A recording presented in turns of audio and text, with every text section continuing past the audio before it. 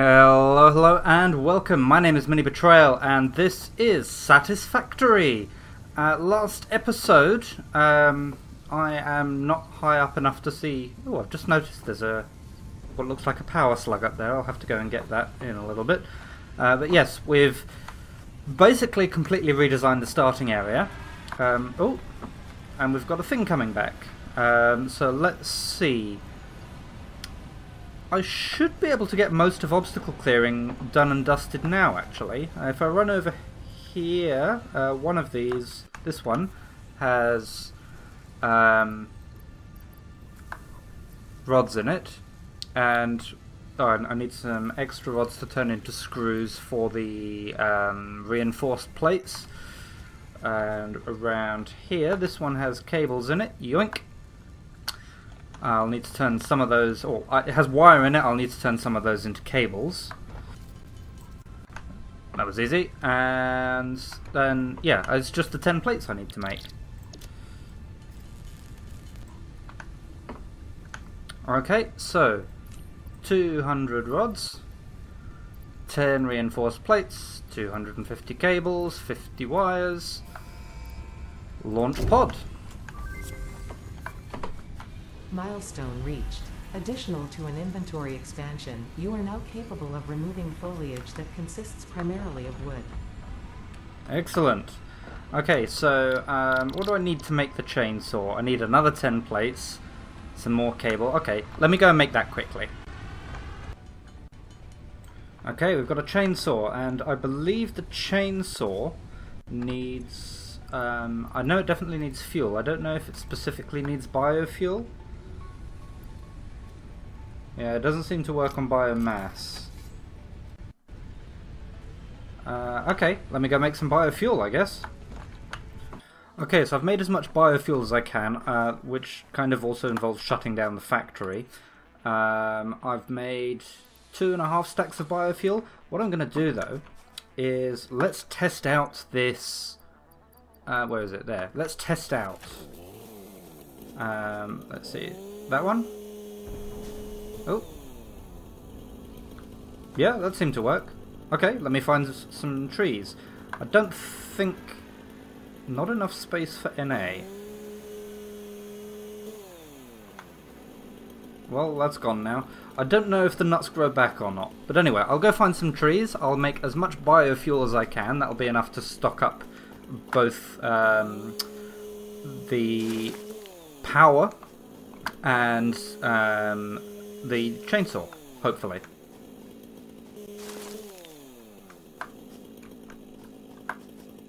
I got limestone out of a tree, because that makes sense.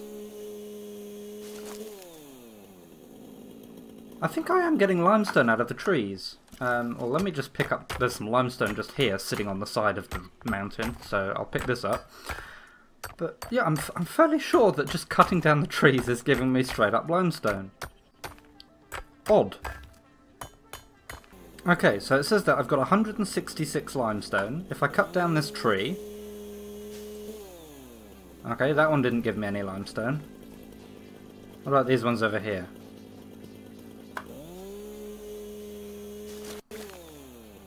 Yeah, that just gave me 12 limestone. That's very odd.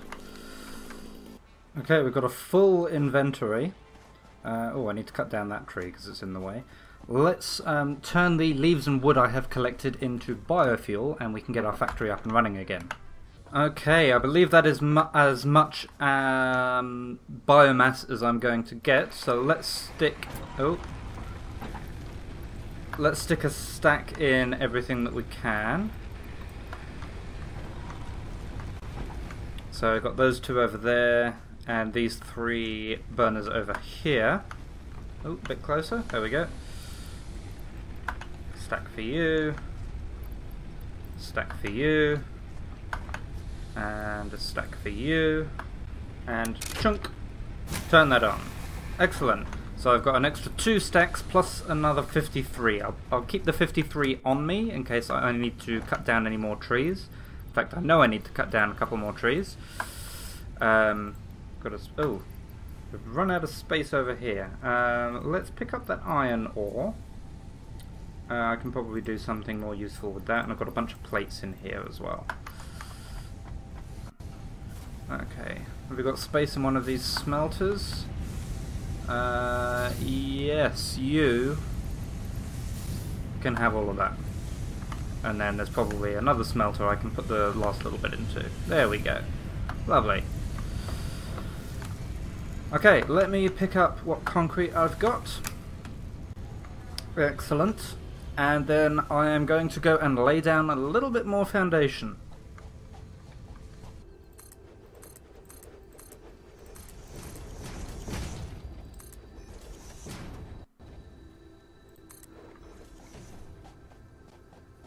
Cool. Alright, so yeah, I have expanded the... Let me hop up on this rock to give a bit of a better view. I've expanded the foundation here. Now, there is a little bit of a problem that I didn't foresee. Over in the far corner there, if I get a bit closer, we should start to be able to see it. Also, I've just seen there's another power slug up there. Yep, poison gas. I believe there are ways to deal with that later in the game, but not much we can do about it right now. So let me find a little bit of a better vantage point. In fact, I'll be right with you. Okay, so what I am thinking is that, basically. So I'll have the space elevator towards this end. That way, the easier materials that I need to put into the space elevator later on, I can just grab from my starter base. And then the bigger factories I can put on the other side of it, leading back this way, I think. I had no idea how it will work in the long run. However, I've just used all my concrete making foundations, so I need to wait to make another 450 or 446 concrete, which might take a little while. The copper cable shouldn't take too long, because, you know, that's just chugging along doing its thing. Oh yes, also I built a lookout tower here because I was looking for a nice vantage point, and this seems to work quite nicely. I guess I just need to wait for a bit then. I'll go and get that power slug in the meantime. Yoink! There we go. You know, this, I'm going to build a lookout tower here. Whoop! Organisation, lookout tower. Come on. You know what? Let's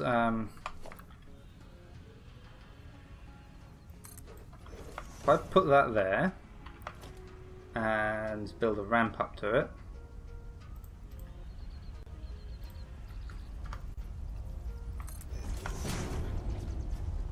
Then put a lookout tower up here.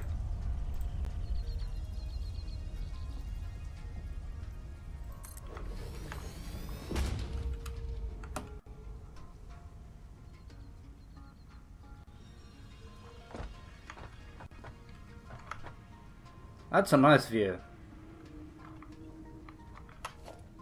Okay, we've completed green power slug analysis as well. Let's see what the message is. The crystals on this slug can be harvested and converted into a power shard that functions with current fix-it technology. Several buildings would be capable of performing over 100% capacity if infused. The derived blueprint is now accessible in Hub Tier 1. Let's see, Hub Tier 1. Overclock production. Yeah, let's do that. Oh, no, it is this one we need. I've just dropped all my stuff. We'll come back to that. Let's put the slug away and the petals away. Okay. All of the biomass, please. Okay, so that should be enough in the way of biomass, hopefully, to sort of last us until we get to like the coal stage of the game. At least that's what I'm hoping. I'll just pick up that box that had all my stuff in it. Ooh, let's not deconstruct the hab. Okay, how are we doing for concrete? I think this was the concrete one. terrible. Why? It's just slow. Should we go and get another limestone deposit? Yeah, let's get another limestone deposit. I think I saw one over in this direction. Let me check. Yes. Let's do this from the lookout tower here, just so we can sort of see what's what, see what we're doing. And up. Okay, so that's the deposit there. Let's build a miner facing the right way. Which way do we want to face this actually? Let's face it that way. Okay, so that'll build that. Then we want, not a smelter, a constructor. And I don't have any reinforced iron plates. Grrr! Alright. Okay, let's try that again. A constructor, and let's match it up with that. It doesn't seem to be matched up, but we'll try it. From there to there. Okay, that seems to work. And then we want some power. Or in fact, let's just put a power pole there. And we'll hook that to that one, that to that one, and then that to that one. That should power it. Yep, there's the miner starting up. We will need to configure that to tell it to make concrete. Then I'd need to get the concrete into the box over there. So what I'm thinking is we take it over this way, behind those miners, and join it up over that way.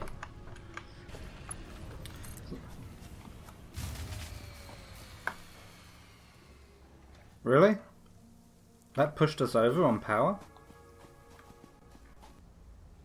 Seriously? Fine, I'll go and deal with that in a second as well. Let's get this bit done first.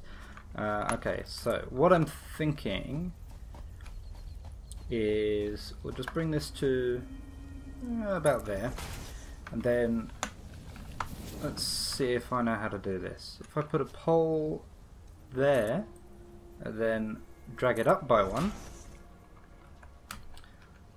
and then a pole there, and up by one.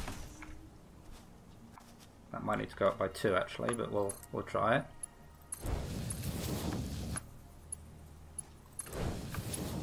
There, that seems to work. Now we just need to take it over here behind these deposits.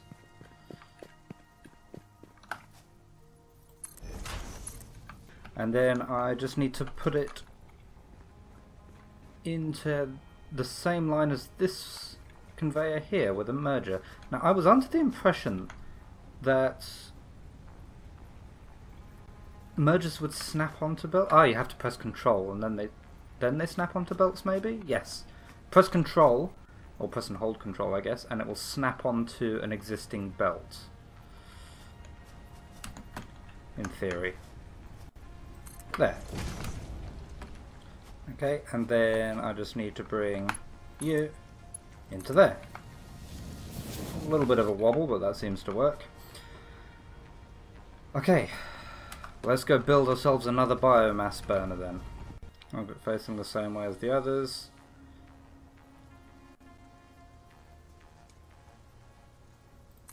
Plonk. Hook it up to power. Fuel it.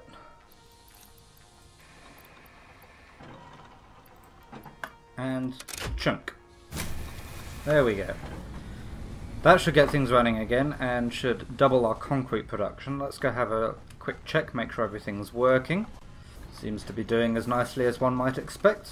And let's make sure the belt works as well.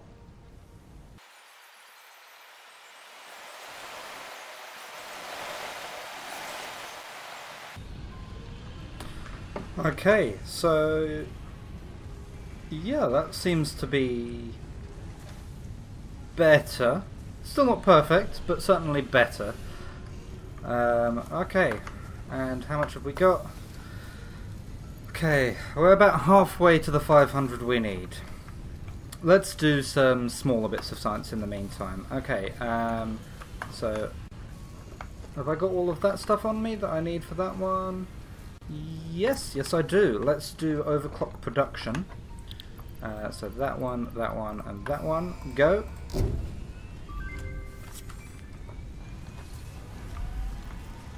Okay, now this lets us craft the power shard, which takes 1 green slug.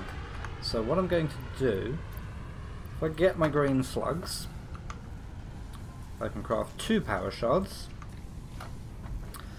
And let's go visit the stone mining area over here.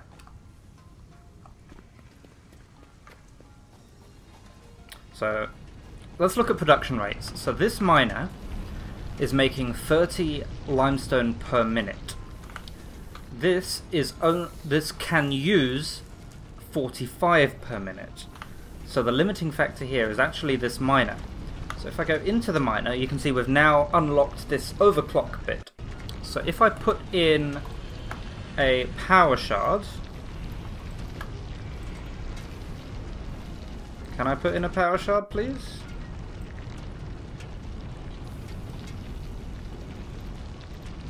Oh, I can turn it right down if I want to. I don't know why I would want to. Maybe it uses less power if I do that.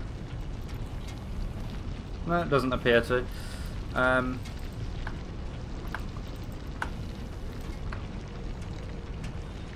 Give me a second. It's click and drag. There we go. So now I can make this go up to 150% speed, which does use significantly more power. So that was from, let's put it back to 100. So that's 5 megawatts up to 9.6 megawatts, so almost twice as much. But now it's making 45 per minute, which means this should be able to run full time. And if we go and do the same with the other one, I should also check power somewhere on the way. Yeah, we should be safe to overclock the other stone miner as well, because of course we've got the same problem over here. That this is mining at 30 per minute, and that can use it at up to 45 per minute. So if I click and drag there, note to the developers, if for whatever reason you should watch this, I feel as though I should be able to shift click or double click the power shard from here. Oh wait,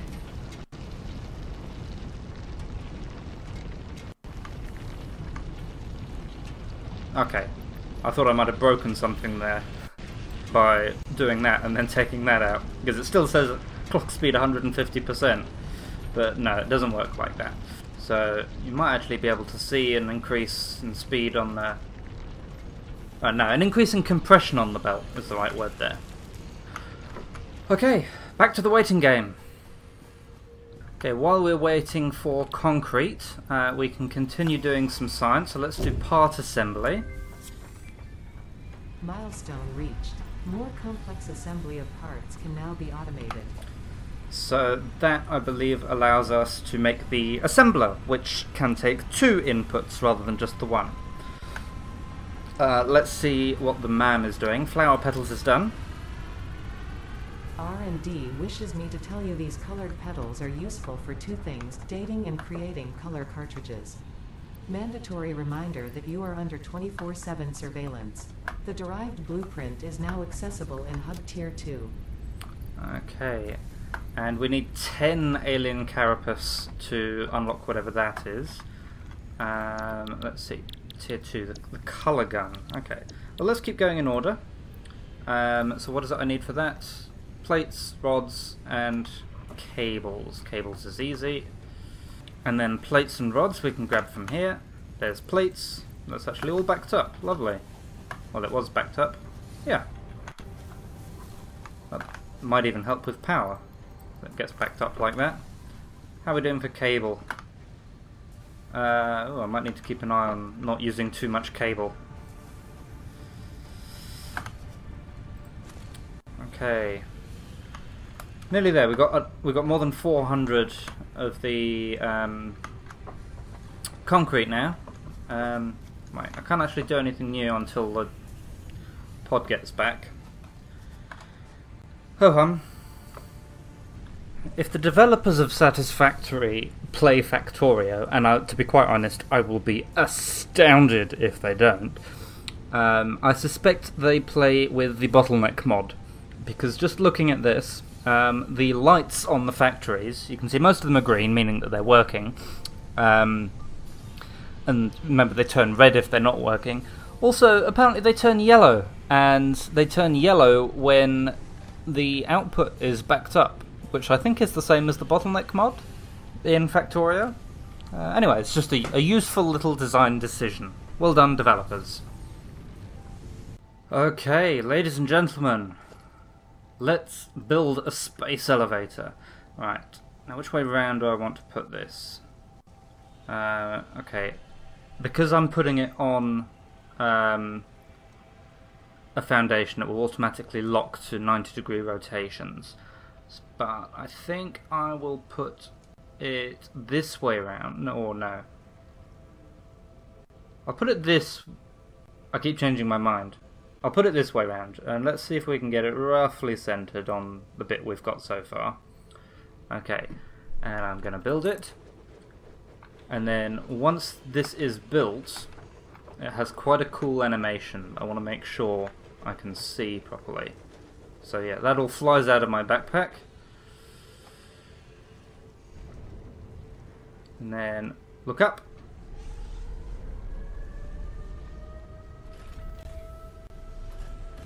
So those hook things come out, and then this, you can it comes down quite fast. There we go. Kind of crashes into what we've built. And hook. And then that kind of descends down. So yeah, essentially what we actually built was just a massive hook on the ground. But that's not too dissimilar from how a space elevator would probably work. Because a space elevator is not necessarily a tower that's built up. It's kind of something that hangs down from something in geostationary orbit. So if I drop down here, you can see that goes way up, way out of view, and for thousands and thousands of miles up there. Okay, so let's go and see what we can do with this bad boy. Okay, so this wants 75 reinforced iron plates and 50 rotors, and then we can seal it and send that up, and that will unlock tiers 3 and 4. Alright. Okay, well the pod is back as well, so let's continue with the normal research. Okay, there's that one done. So that gives us jump pads and landing pads. Factory traversal, including several different categories of jump pads, can now be accessed in the build menu. Caution is recommended during use of these products. Okay, so I want to get me some biomass so I can build a U-jelly landing pad. And maybe a jump pad as well. Let's get the landing pad first. Unfortunately, I think I turned all my biomass into biofuel, which doesn't really help. Damn it. Okay, so I'm going to get me a landing pad over here, and I'm going to put it where I can fall down from that observation platform that we built up there. So, yeah, about here, I think. Does it have a particular way around it needs to go? I don't think so. Well, let's just nestle it in there. Actually, that's too nestled. Let's move that. I might actually go up there and construct it from up there, somewhere that I know I can actually get to. Alright, let's be careful.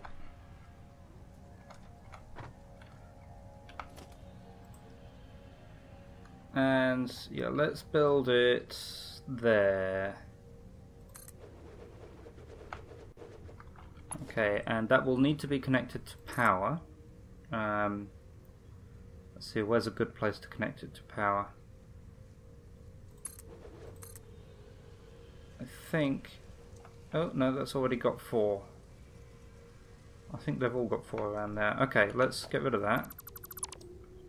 And instead, let's put a power line there and connect that to that one. Okay, so that powers it, which means... Deep breath.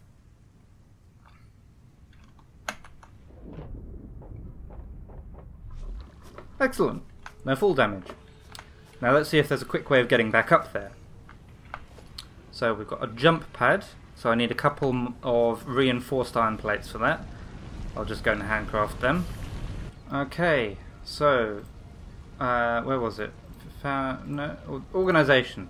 That was it. So a jump pad.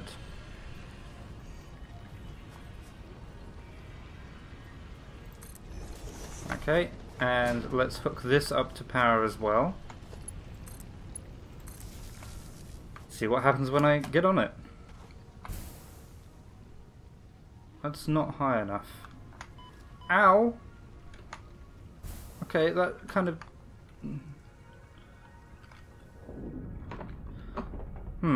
So a jump pad isn't high enough to get up there. So if I do go up there, I'll have to do it the long way around. Okay. Okay, so I did come up with another way of getting up there. Takes a little bit longer than a jump pad, but I've just done the research and built some stairs. So, let's head up this way. I'll go up. I'm gonna try not to fall off. There we go.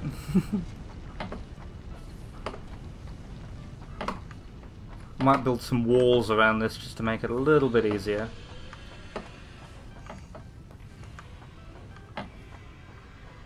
And a little walkway to finish off. And come over here.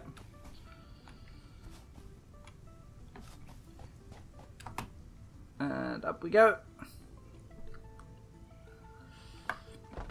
Okay, and then with a lovely view of the factory and the space elevator. This would make a really nice thumbnail if I did thumbnails like that.